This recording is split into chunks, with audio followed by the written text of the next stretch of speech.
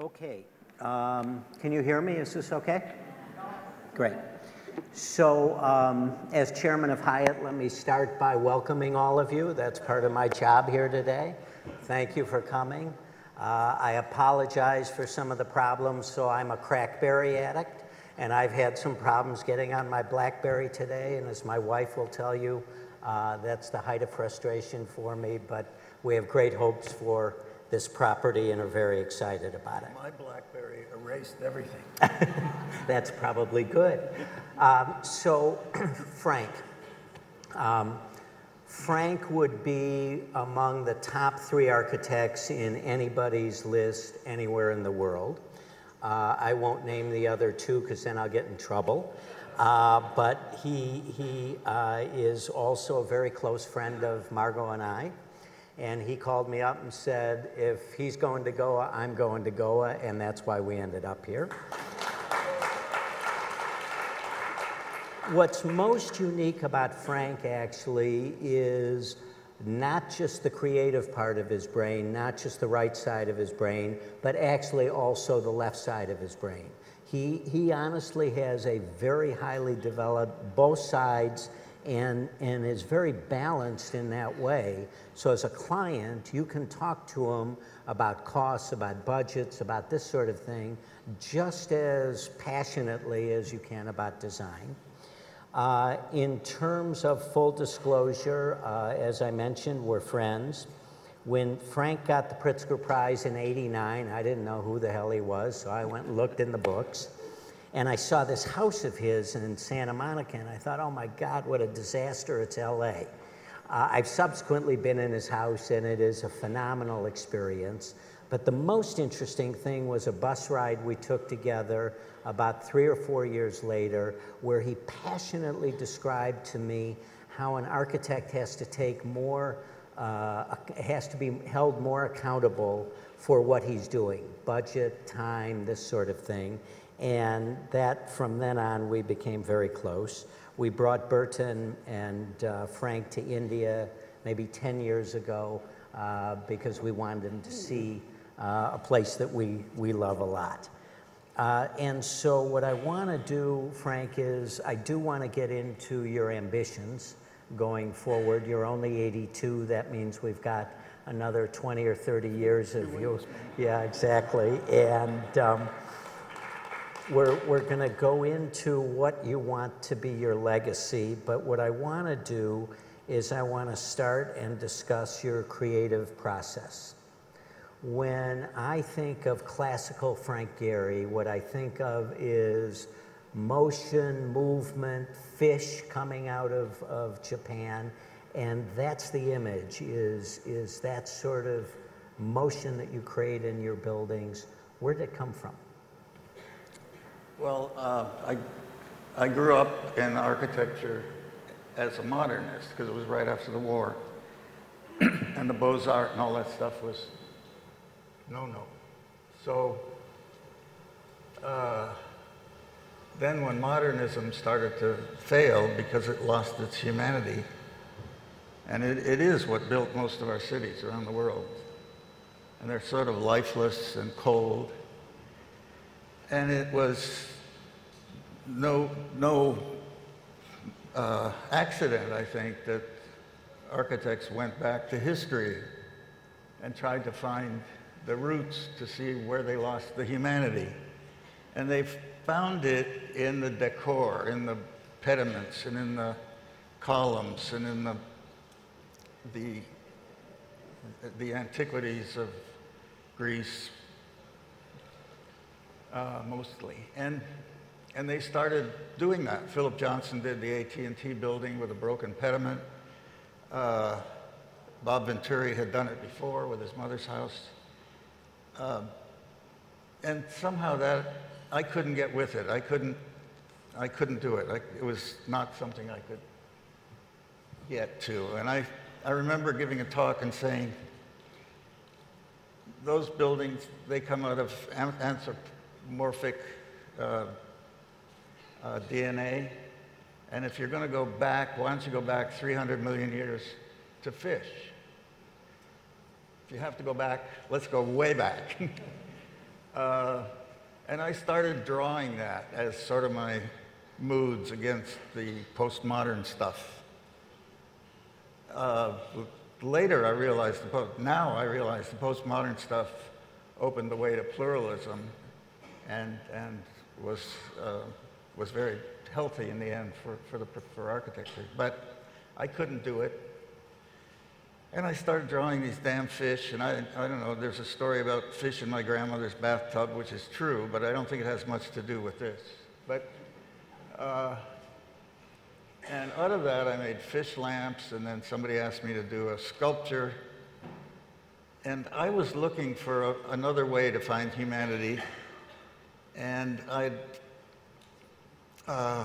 looked at the Elgin marbles, in which Phidias was able to express movement with inert materials. I had some FaceTime with this Shiva Nataraj because Norton Simon had it on his dining room table, and I was designing his house, so I spent time looking at it and realized that there was something there to be explored. And then the fish thing started to make sense because I started looking at the carp, the Japanese tanks and stuff. And I started playing with that idea. The first stuff was a trellis that was going to be at the beach, and the wind would blow the wood up in the air and it would be frozen motion. And that never happened. And I did make a fish sculpture that ended up in Torino. And when I stood beside it, I felt that movement, the same sense of movement that I'd seen in the sculptures. And I couldn't believe it. And I cut off the tail, and I cut off the head, and I cut off the fins, and I got rid of all the kitsch parts, and it still worked. And it was out of that this, whatever the curved language came from. Something like that. And so can you link that to Bilbao for us? Well, well, first of all, I don't start from the outside, as many people might think, or I don't crumple paper, as I did in The Simpsons. A reporter just asked me the other day, once you crumple a paper, then what do you do? That was wonderful. He walked right into that one. I think, I forgot the question. I want you to link the fish to Bilbao, and then what I actually would like you to do is pick one of your buildings and take us through what is your design process. Okay. What happens? So I started Bilbao. It was the program was a museum, a contemporary art museum, which I knew a lot about. I grew up with a lot of artists. We had a very strong director, Tom Krenz from the Guggenheim, who was kind of a genius, and he was fun to play with.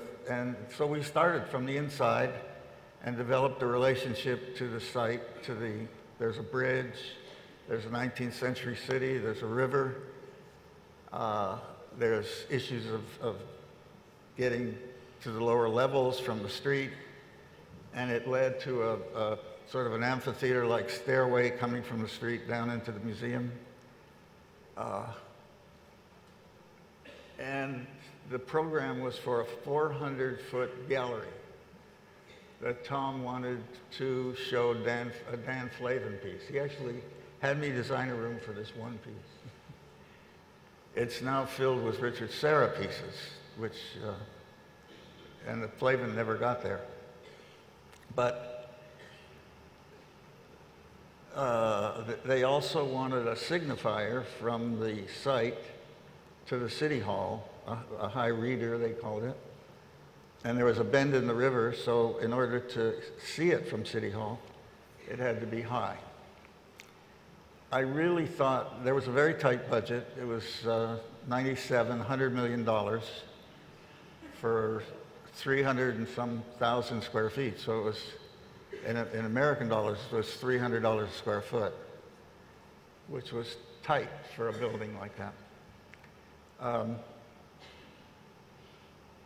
The big gallery got fish-like. In fact, it was called the Fish Gallery. I called it the Boat Gallery, but they called it the Fish Gallery. So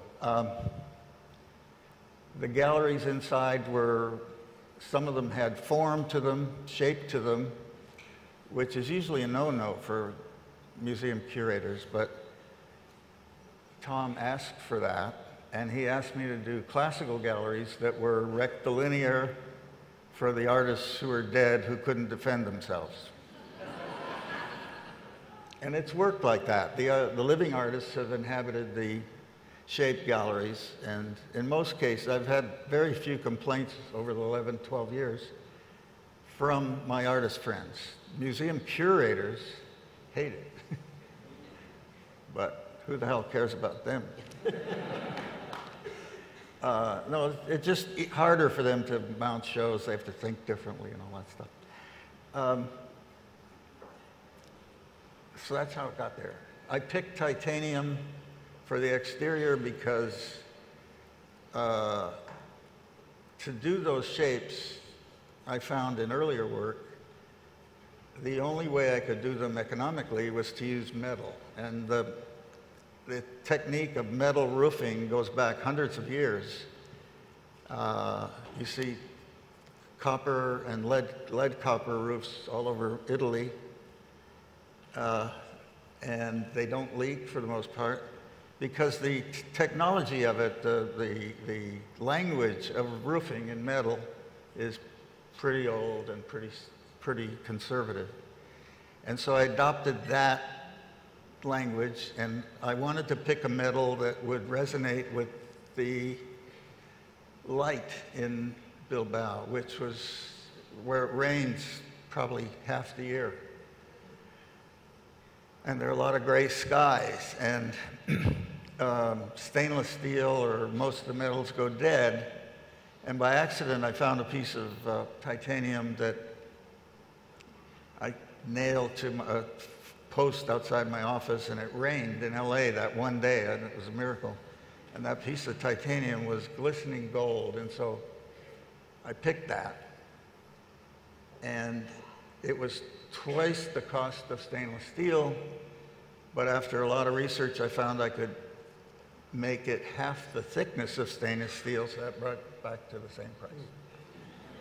And then the Russians dumped titanium on the market that 3-month period when it was being bid, and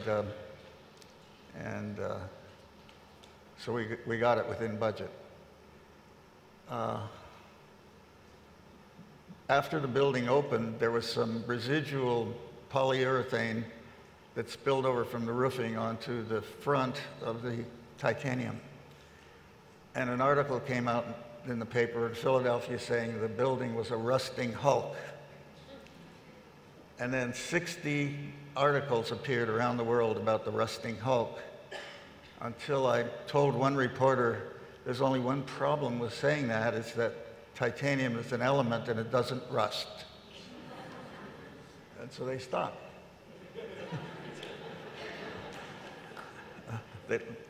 There's a gotcha game going with people like me.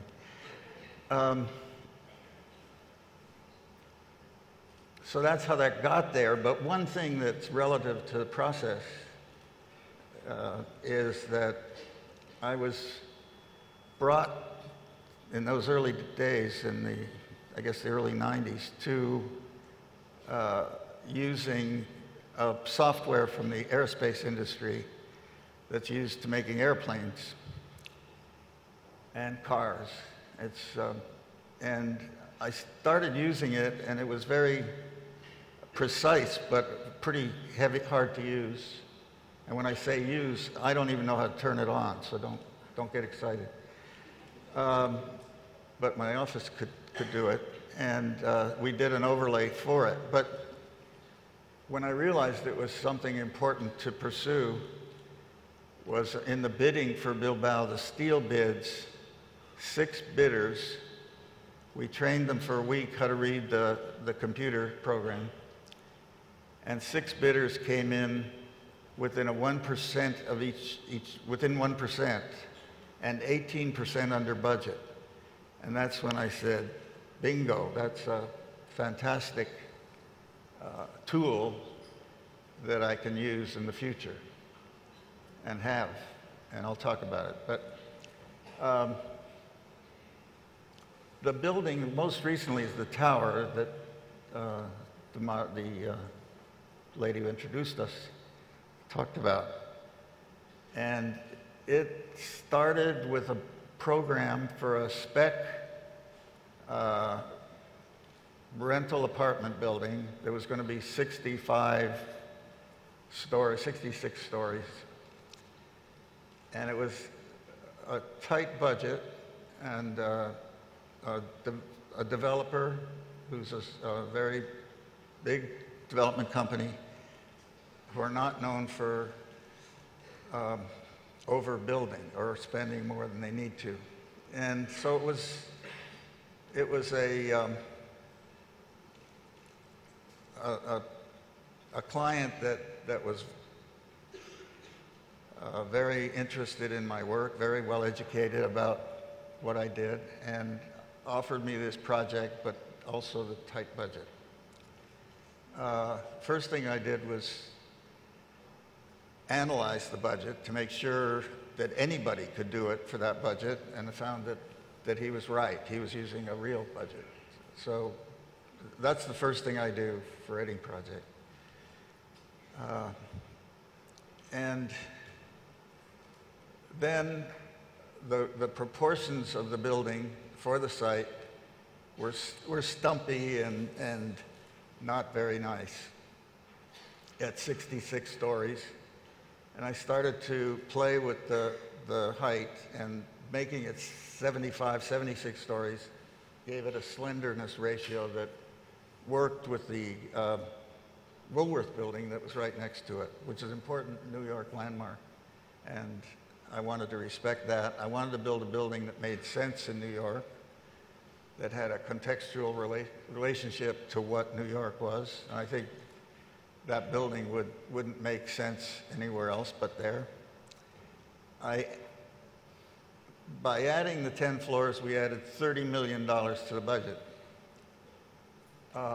And I promised the owner I would get it out somehow, so we would be on course. The stair-stepping relates to the old zoning codes in New York. It was just something I adopted for this building. It wasn't required. It could have been a straight-up tower. So that was a contextual nod that I made. And then I came up with the idea of the bay windows, which exist in New York in lower-rise buildings, but don't in high-rise. And so they don't have a picture of it, do they? The bay windows allow you, when you're in the 60th floor and you walk out, you feel like you're walking out into space. So it became something that the rental experts said was a real asset that would help them with the rentability. If you put them all in the same place on each floor, you would have a straight line, and I didn't like the rigidity of that. So I wanted to move it around, so I had a more free-flowing, relaxed kind of imagery. The building sometimes looks like it's raining. It's got sort of drum. In order to do that, we brought this fancy computer stuff in and worked with the subcontractor and developed a language to build these things within the budget of a normal tower in New York. So we had to be on that if it was going to happen. And we spent a lot of time with the subcontractor. They were people I'd worked with before. They actually did the Bilbao metal skin, and they did the Disney Hall skin. So But there was no free lunch. We had to get it done. And it took quite a long time, going floor by floor, developing each piece so they could be prefabricated and brought to the site. The frame was going to be concrete. Everything was pretty normal about it except for the bay windows and the stair step and the 10 extra floors. So once we got the curtain wall in budget, the frame concrete was normal, so and we used a low carbon footprint concrete that's 50% less than normal concrete. It's the same concrete that's built the Freedom Tower, which is a couple of blocks away from this one. The bonus we got from that is that it set up faster, so we picked up time in construction, which is money. It was cleaner on the site, cleaner to build, not as messy as normal concrete. It set up stronger, so we could have picked up an inch per floor, so we could have had another 76 inches. We didn't know in advance that was going to happen. And none of the materials driven to the site, the rolling things that bring the concrete to the site, and then the inspector has a slump test. He puts a cone in it, lays it on the floor, and measures how much it drops. And usually there's a 20% waste in that. And we did the whole thing with no waste. None of the batches were sent back. So that, along with the setting up quicker, the clean, and then the magical computer program, which is so accurate to 7 decimal points that there were very few change orders. There were 0 change orders on the exterior skin and 8 change orders on the concrete. If you add all that up, that paid for the extra 10 floors. So, and so I've become really passionate about that. So when Frank and I talk, what's interesting is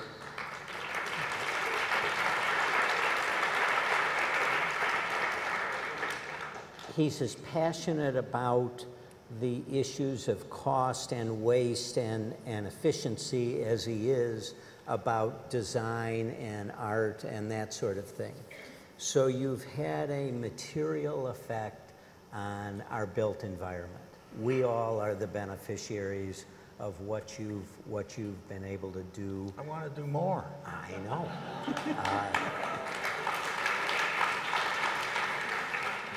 So my question is, what do you want your legacy to be? Is it Bilbao and Disney? You have been, so I need to take an aside. Frank's a troublemaker. I'm a troublemaker. So my problem is when we start doing this on stage, we intentionally egg each other on, and he got in a lot of trouble for being critical of the way people are thinking about green buildings. And there is a very solid logic behind. They even mentioned it in this book. Yes, I noted in the bio, if you look at the last couple of lines, that came out of... I misspoke, as Herman Cain said. Yeah, it came out of an interview that we did. So talk about green, talk about what do you want your legacy to be, and what do you think is the right way to think about green, and most importantly, so what are you doing about it? Well, 2 basic things. One is that as I grew up in architecture from the very beginning, from the 60s, all my architect friends, everybody was already talking about energy savings as part of our building, part of our mandate. And the things we tried to do were more primitive, like my house has a skylight at the top And in California, you have maybe 2 or 3 weeks where you need air conditioning. Instead, I push a button on the hot days, open the thing, and the heat goes out. Well, that's what the teepees were doing. So, and the orientation of buildings, where you put windows and all of those things, were all considered important and discussed way back then and for years. In fact, in the 80s, I did a building for an energy company in Germany, and we did every energy idea that you could come with, tram walls and wind things, and I even wanted them to install a gym for their workers and then put bicycles out on the street in front. I said, if you're an energy company, why don't you let the people of this town come and do their cardio on these bikes and attach it, hook it to the grid, and then you build up the, you know. And I still think that's a great idea. And I think you should put one in every hotel. I knew I'd get in trouble. Talk about GTX and what it does for waste and efficiency. So the other thing I was going to say before that is that I teach at Yale, and I see these students coming out into a profession that's been kneecapped over the years by overprotection and by a policy of not taking responsibility, like the master builder model that I like to emulate or think about. And so the profession has been infantilized, and contractors are taking more responsibility, and project managers are coming in. And so there's layers of additional people protecting the client from the architect, which makes no sense. And I hate to see these kids coming out into that. So this computer stuff it enables you to get back in the game and take more responsibility. I've talked to the lawyers and I've talked to insurance companies, and I think it'll make a difference. I think we can do it, and I have been doing it. So I'm active all the way to the end, till the building's finished, and stay in the game as a responsible member of the team. We've been able to do that and eliminate a lot of extra supervision by project managers that don't take responsibility. They're just sort of reinterpreting what I do and costing money. In the construction industry thinks of itself now as that 30% of the budget of a building is waste. And the AIA just came out and said it was more like 50%, which is astounding. So what is it, a $3 trillion business? $1 trillion at least is waste. That's sustainability issue, as far as I'm concerned. And we were able, by eliminating change orders, you eliminate 10 to 12% of that. By eliminating the the managers, you eliminate another 3%. And by working with the subs as a leader in it, because they don't know why you did the curves or anything, and if there's any trouble, they'll just straighten it out. Say, just straighten out, everything will be okay. So you lose your design, you lose your building, blah, blah, blah. So we've developed, I have a separate company. We got the bell? We got the bell. We have a separate company called Gehry Technologies, and we developed an overlay, a GTX we call it right now, that translates all the software that's being used by the construction industry. So you can include Revit or Bentley or Rhino or whatever else. Elephant, they don't have Elephant yet, but they could. And we've spread the joy to a lot of architects like Zaha and John Nouvel and many of the architects you know about. And we've included a sustainability company as part of the team that allows us to measure carbon footprint as we design. And so it's very thorough and complete, and the aim is to eliminate at least half of that waste and more if we can. So that's what we're doing. Do I have time for one more, or we? Yeah. So one more quick topic, and that is India. India has a long history of really remarkable architecture. You and I and Margot and Berta went to Sanchi. We went to Ellora. You know the Taj Mahal, Le Corbusier, and Chandigarh. But it seems that in the world of architecture, they've lost their voice over the last 50 years, or maybe even 100 years.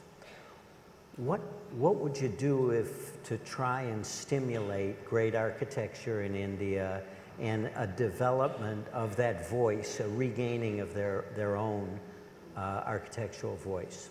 The issue, I find this with students. When I start with the students, I have them write their signature. And then they put them on the table, and each one looks, I say, look how different they are. You recognize yours, you recognize, and that's you. So do that with your architecture. Do that with your design. Don't think of who else. Don't worry about what this guy's doing. Don't worry about what Frank Gehry did.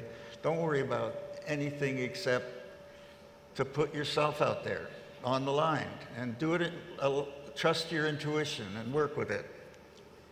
I think that works. If people, I mean, you've got all the history, you've got all the beautiful background, you've got that in your DNA. You don't have to think about it. You think about the times we're in, the issues you're dealing with, and especially now, the issues are very acute in a downtime, but especially in the US, it's horrible right now. But even with that, you can find ways.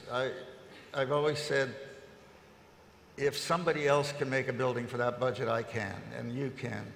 And you can add the luster of something called architecture to it within those budgets. And I think